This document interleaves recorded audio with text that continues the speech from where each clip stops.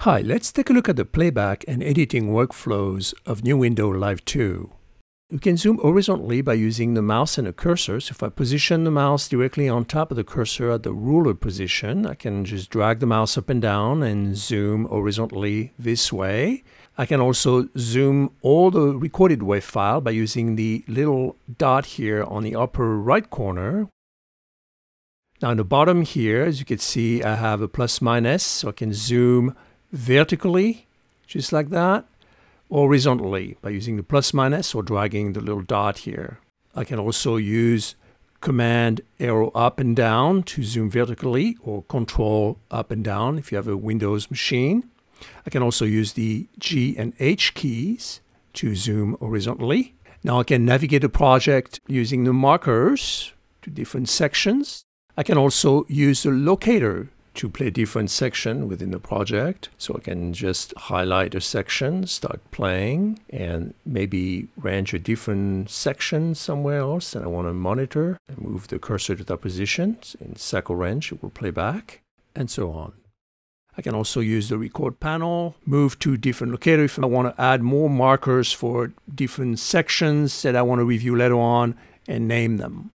Now I have two tools I can use for editing. I can use the Object tool or Range tools. And I have two different modes. I have a regular editing mode, which allows me to select different events. I can also press an Alt-Shift and select multiple events. And I can use the little square in the bottom left and right corner here of each event to, for example, trim the head or the tail of the selected event. And if I engage the global editing mode, then all the events within the project get selected. Now, this is very useful if you're missing the beginning of a song, for example, if you start the recording a little too late. So just select the first event of that section at the marker position, and you can simply drag the little square in the bottom left corner from the right to the left to recover the beginning of the song.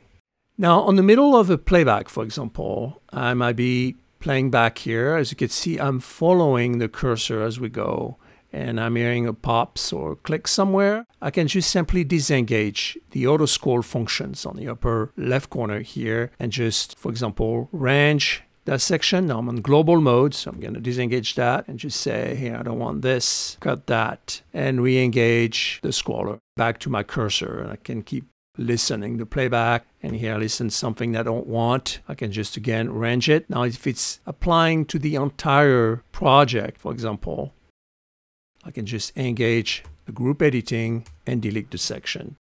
Now let's quickly review what we looked at in this video. We looked at the different zooming options, which allows you to use different key commands to zoom horizontally or vertically. We also look at the marker navigations, which allows you to navigate to different sections of the project. You can also use the Shift+N or Shift+B key to navigate up and down the project. We looked at the loop playback functions, which allows you to define and loop playback a section of your project. We also looked at how to activate and deactivate the auto scroll functions when you're doing editing.